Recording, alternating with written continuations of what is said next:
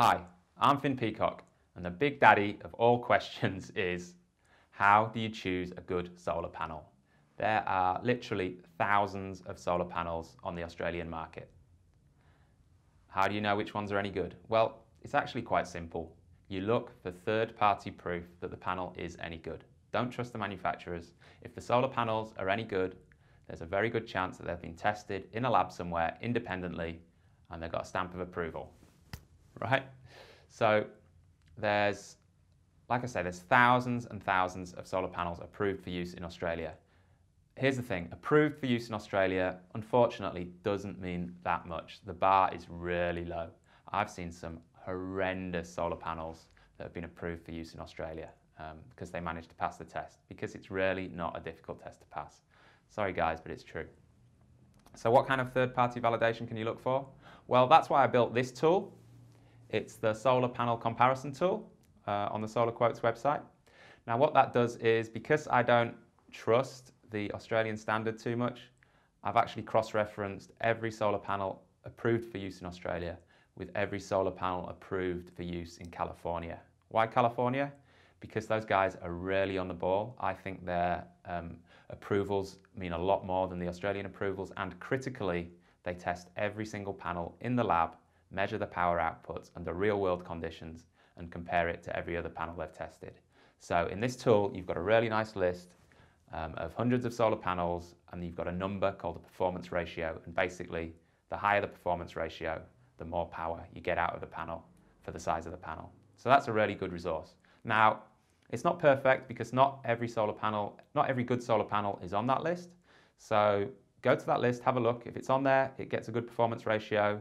That's a good sign that it's a low-risk panel, that it's a good quality panel. If you can't find it on the list, then give the panel a chance. Do your research. Google a magazine called Photon Magazine. That's the industry Bible. They do loads of solar panel tests. You may find a write-up of a test of the panel where they torture test the thing. But basically, don't buy a solar panel unless you can find third-party validation that the panel's good. The good solar companies will provide this information. The bad ones won't, because they'll be selling a panel that hasn't got it because it's, they bought it on the spot market in China for, bugger all, basically. So really important. There's thousands of solar panels on the market. There's hundreds of solar panels with third-party validation with test results from independent third parties. Choose one of the hundreds that's got the test results and the third-party validation. Another trust badge that's quite useful is the MCS trust badge. You go on the solar panel manufacturer's website and they've got that badge. That's a good sign. It means that it's actually an English certification that's quite stringent. The English guys, they go over to the factory, they check the quality control, they check all sorts of things, and it's quite a good sign that it's a good solar panel manufacturer if they've got that accreditation. So that's another trust badge to watch for. One more thing you should know about solar panels is you get 3 types of solar cell in a solar panel.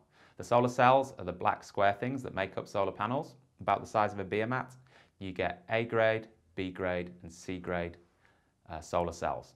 You want A grade. B grade and C grade, don't do it.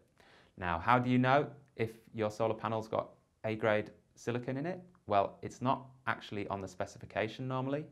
The solar company generally has to get a letter from the solar panel manufacturer reassuring them that the panels they send to that solar company only contain the A-grade silicon.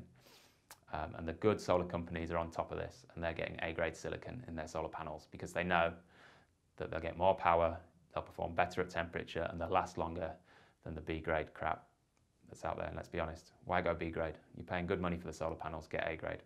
So, to conclude, it's really simple, kind of common sense. Don't buy a solar panel unless you can get third-party proof that it's any good.